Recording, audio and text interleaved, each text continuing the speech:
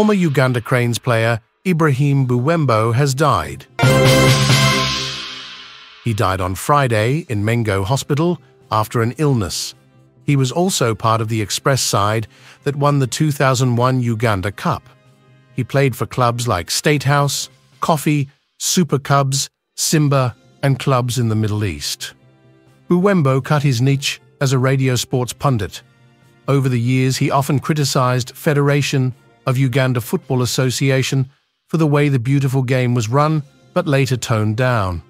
He won the Sekafa Senior Challenge Cup with the Uganda Cranes in 1992.